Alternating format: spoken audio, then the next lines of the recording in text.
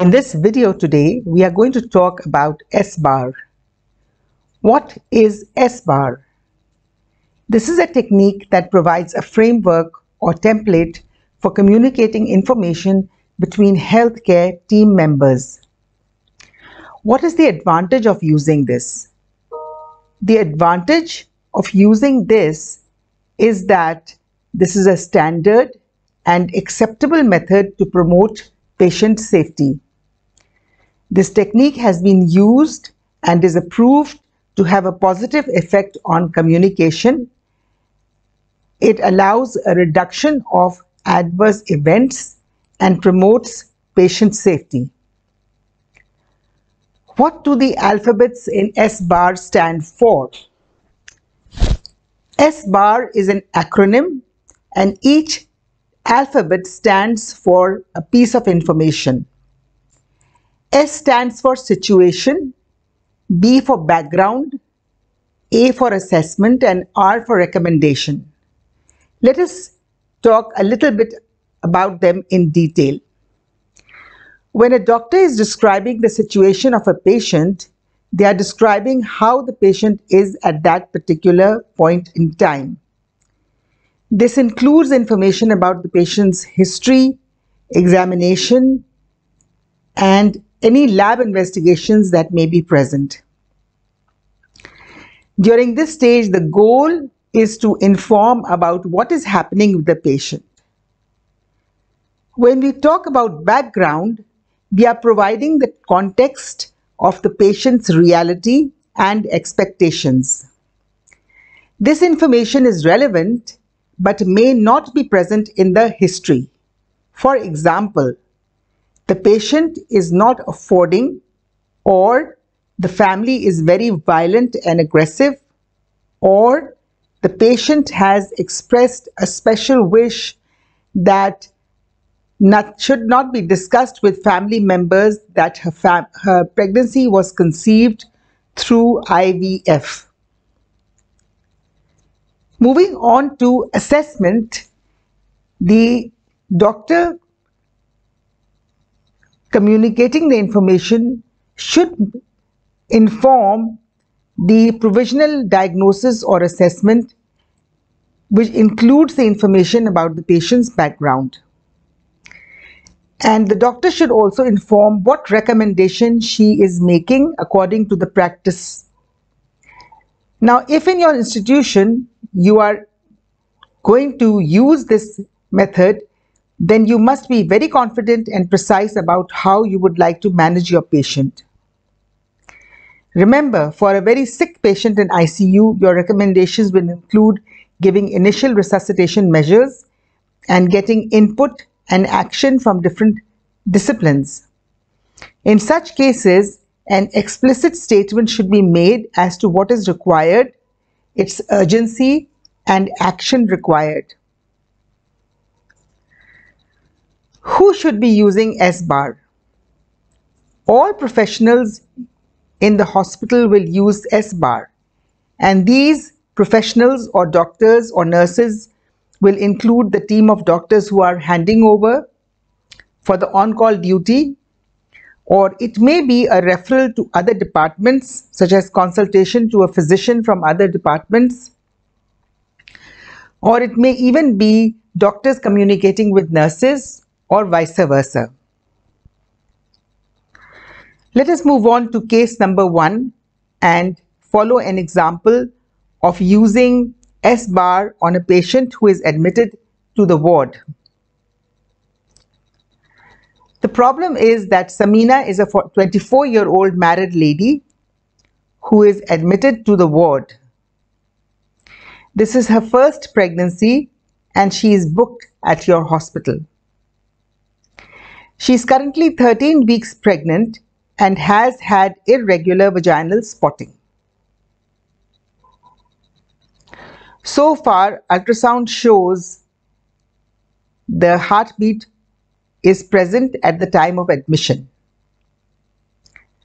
However, now the situation has changed. The nurse calls you and tells you the patient has abdominal pain and has increased bright red blood discharge per vagina. You examine the patient and her vitals are normal. The lower abdomen is mildly tender. You are unable to pick up the fetal heart on Doppler. On vaginal examination, the cervical os is closed. The patient is agitated and wants to see her husband. You must communicate information about the patient to her consultant. How will you do it following the Sbar tool? As far as the situation is concerned, you will inform the consultant that you are calling about the patient. Inform the consultant about your name and designation and the name of the patient about whom you are calling. You must also inform about the diagnosis with which the patient was admitted. So the patient was admitted with threatened abortion and now she is complaining of lower abdominal pain and increased vaginal bleeding. The vitals are normal and the lower abdomen is mildly tender. The fetal hearts cannot be heard in the ward with the Doppler and the cervical os is closed on vaginal examination. The background to the patient is that she was prescribed local and oral progestogen. She has only had one dose so far after admission. Her complete antenatal investigations were done at 9 weeks of pregnancy and everything was normal and her blood group was AB negative. She is very anxious and is also in some pain. She wants to talk to her husband.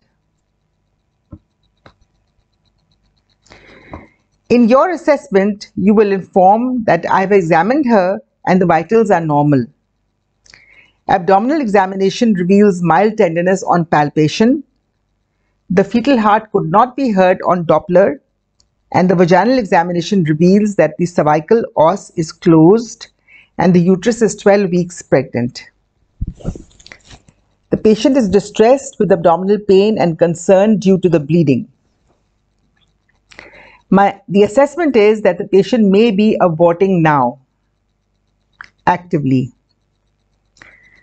In the recommendation, you will tell your consultant that I have already informed the nurse in charge of the ward and the receptionist is contacting her husband to call him over. An intravenous line has been started with infusion of normal saline and an analgesic has been given intravenously. The patient has been kept nil by mouth and she is going to get an urgent ultrasound scan on the ward.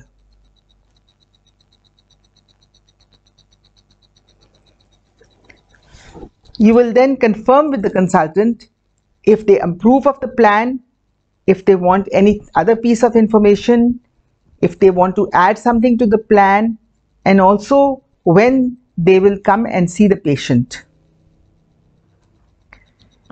So this is an example of communication using Sbar method with the consultant. However, whenever you inform, you must always ask the person at the other end of the phone if they want any more information or any more precise information. Moving on to case number 2, this is a patient admitted to the labor room. The problem here is that a woman has come to the labor room in her first pregnancy and you are the on-call doctor. You have taken the history and performed an examination. The patient is registered as a private patient for a consultant. She conceived through intracytoplasmic sperm injection and is 24 years old. She is currently 36 weeks pregnant and complains of pain in the lower abdomen for the last 6 hours. The pain is regular and coming every 10 minutes now. She does not look distressed. On examination, her pulse is 100 per minute and regular. The blood pressure is 135/85. The fetal heart is normal on the fetoscope. On vaginal examination, cervix is soft and not dilated. It is 30% effaced with no vaginal discharge.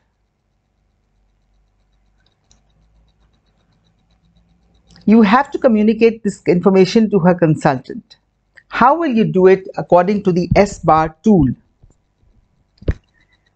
As far as the situation is concerned, you have to inform that you are a doctor, your name, your designation, and inform that you are calling from the labor room.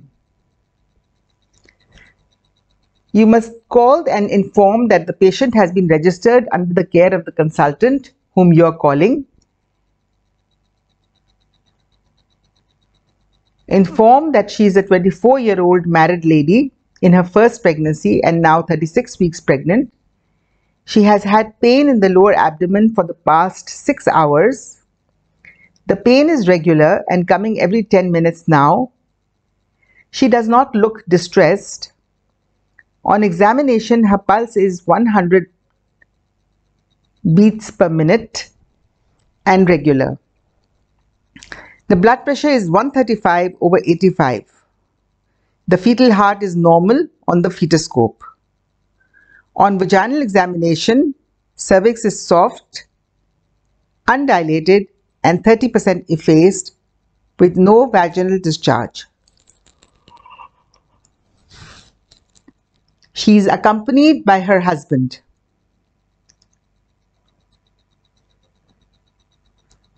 Her blood group on antenatal testing is AB negative.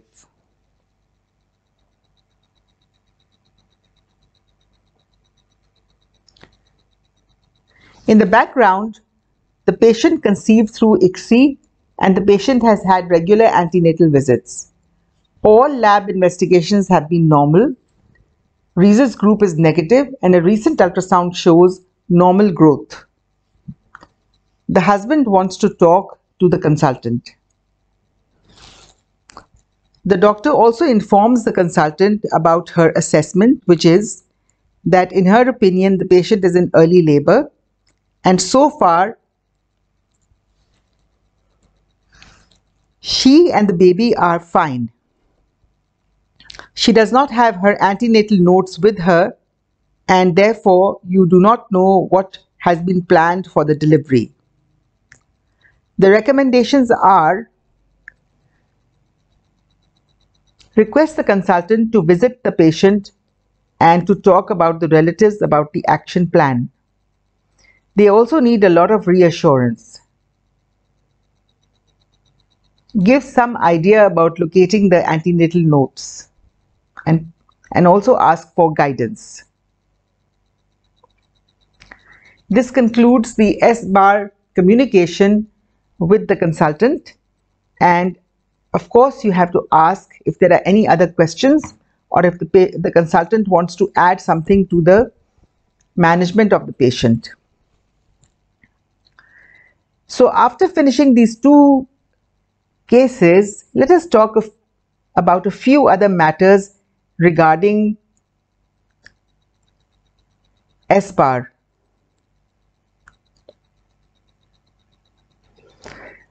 Firstly, how can we use Sbar properly?